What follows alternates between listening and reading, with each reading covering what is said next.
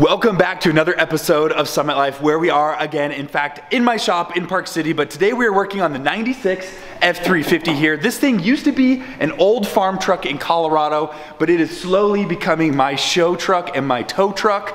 But today we're going to be reconditioning, polishing up the paint, making it look its absolute best, and we're going to be doing so on the cheap, and I'm going to be showing you guys some detailer inside secrets on how you can do that to your own car at home. But I'm going to go over a little bit of the game plan today. In fact, we need to run to the store, get some new equipment, get a tool, and that's actually perfect because if you guys want to follow the step-by-steps I'm going to be doing in this video, you're going to have to run to the store too and grab some tools. Everything we're going to be using today to get a perfect show paint quality on this truck can be purchased online or at your local Harbor Freight. In fact, the Harbor Freight polisher that I have sitting right over here, I bought maybe 6 years ago, and it's finally starting to become like unusable. You can see like the shroud fell off and it's like extra vibrating. So I'm actually gonna be tossing this one after 6 years of hard work and getting a new one from Harbor Freight.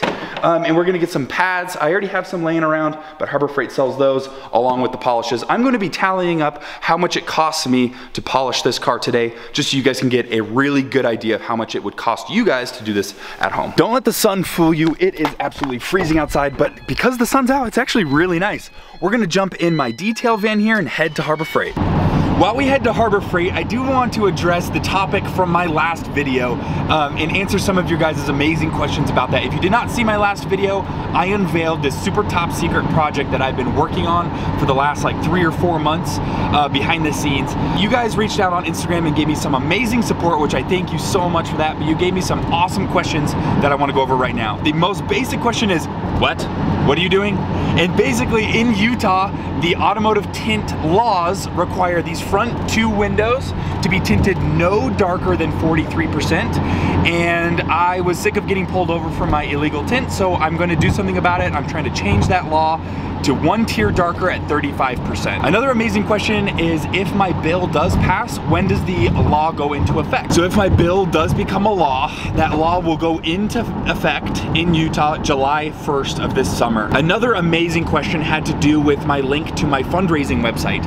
Now, a lot of people have asked, if your bill is already in the Senate and in the House and it's looking good and you've done all the work, why do we need to pay for anything? Like, what does that money go to? Long story short, I had to hire some professional lobbyists, and I hired nothing but the best to really push this bill through. If I did not hire this lobbyist, the bill would have already been shut down, so I give all the credit to them.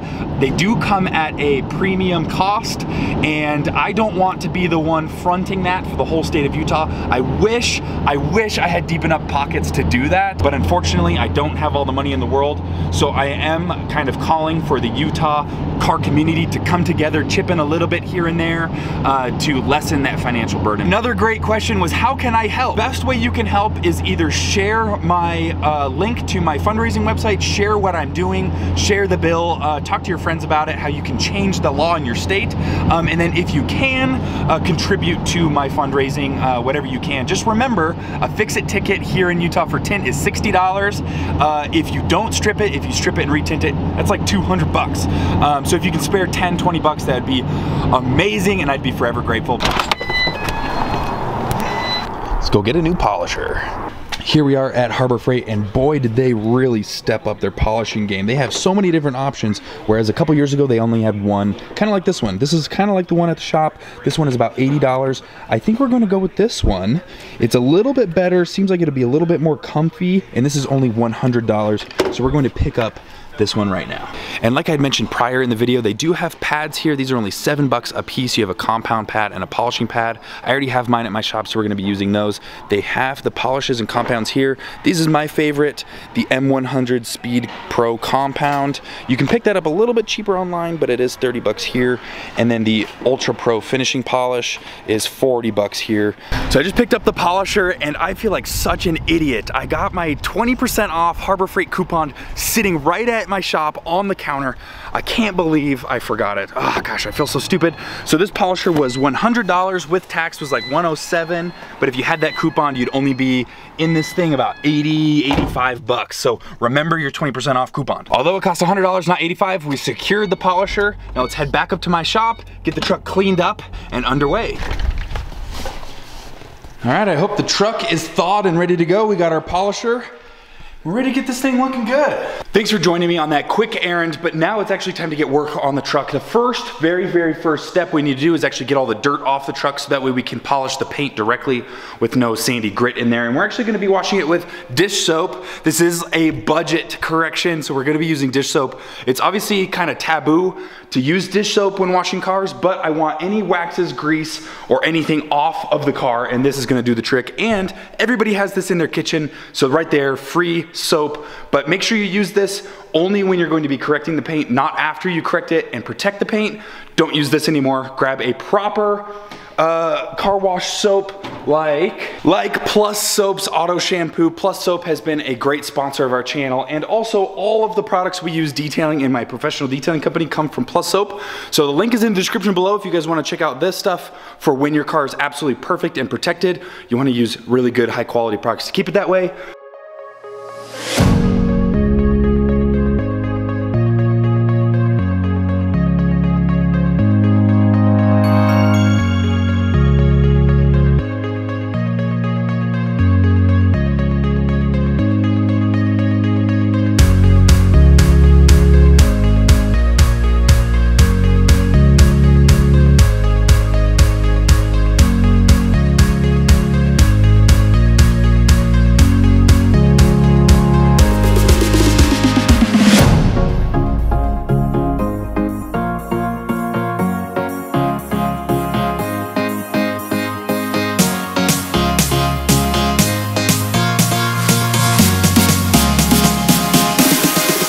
Now that the truck is completely clean, we get to go to the fun part, which is polishing. Now this part can intimidate a lot of people, but I promise you it's not as hard as it looks. I'm going to be using one of my favorite pads, is the Meguiar's microfiber cutting pad. I buy these on Amazon. They're about $10 a pad, so keep that in mind if you want to use these. Basically, you just slap it on here. You use your compound and you select a fairly small area. I'm gonna work on this section right here right away, and then we'll be able to compare this to this so we can see the difference. Okay, so now I'm going to explain my technique, Clayton's technique in compounding a car. You put some compound on a pad. That's a little bit much, but we're starting off, so I need to prep the pad. We're gonna pick a small little area and go medium pressure, full speed. We'll do overlapping passes left to right and then up and down. We'll probably do that 2 times and then inspect.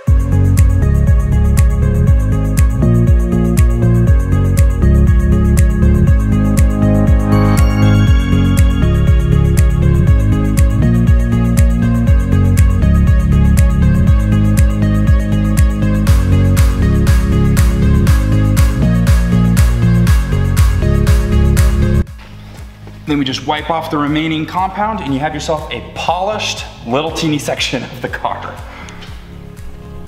And with just that little bit of effort, we went from this dull farm scratched finish, you can kind of see the reflection of the light there, to almost a mirror finish. Well, a cream mirror finish. Now we did this section here, we gotta go do the entire rest of the car.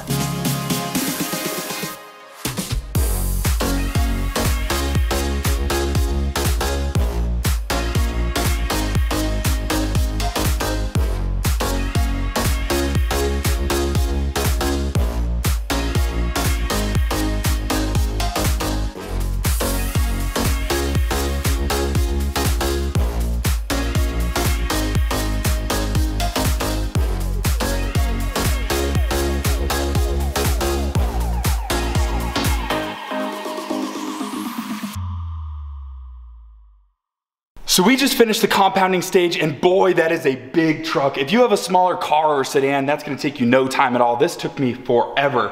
But some tips and tricks for you guys. Keep your pad level when polishing. If you're a little nervous, maybe go on a slower speed with less pressure, and just watch how it polishes the paint.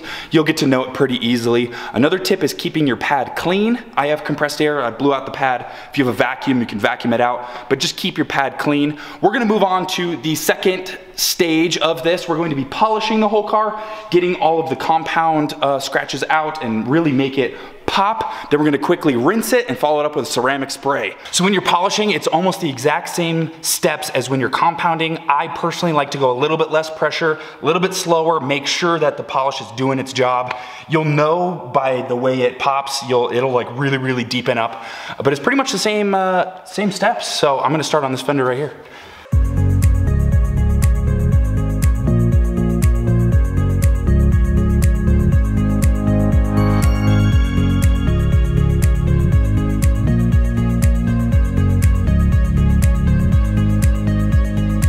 Man, I am getting tired. Good thing this project is almost complete. I went ahead and finished the polish. It looks so good. I went ahead and stuck on the new trim. But with the process of polishing a car, you get a lot of dust. If you can see right here, I'll draw a little mountain logo.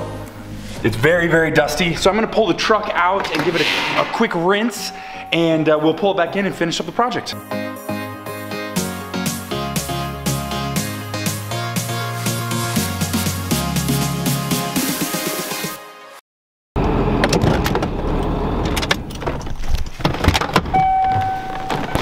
We are almost done completely restoring this old farm truck paint to perfection.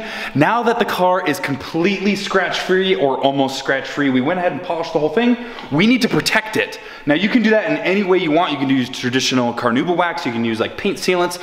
I'm going to vote for ceramic spray. Ceramic spray is a huge new product in the last couple years. I'm gonna use Plus Soaps brand. Like I mentioned earlier, they make great stuff. I use them every single day. If you do wanna try out their products, the link is in the description below.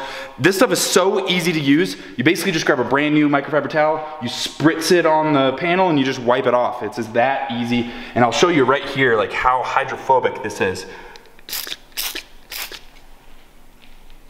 You see the water bead up right there? That's crazy. So I'm gonna quickly go over the entire car to protect what we've just done, and then once I'm done, I'm gonna tally up how much this whole thing costs to do. So if you're wanting to do it at home, you know how much to budget for.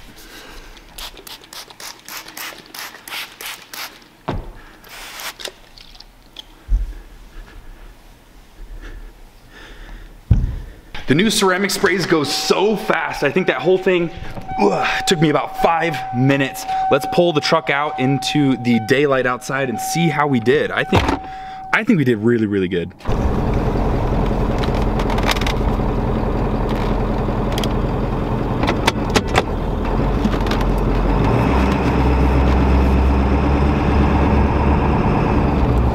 I think this paint turned out so good. It is a little bit overcast. You can see with the slight reflection how good this 26-year-old paint turned out. You can see it all the way down the side, looking so fresh with the brand new trim. Obviously there's a couple little dings like this. You can't really do anything about that without repainting the car, but I am stoked.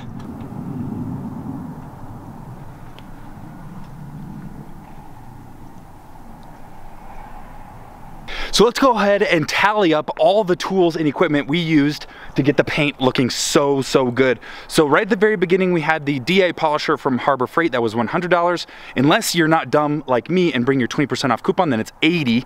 We'll just say it's 100 bucks. I did find my polish and compound on Amazon in a smaller bottle if you're only gonna use it 1 or 2 times. And that totals out to be about $15 for the compound and about $13 for the polish. Then the microfiber cutting pads that I picked up, that is $22 for 2, so $11 each.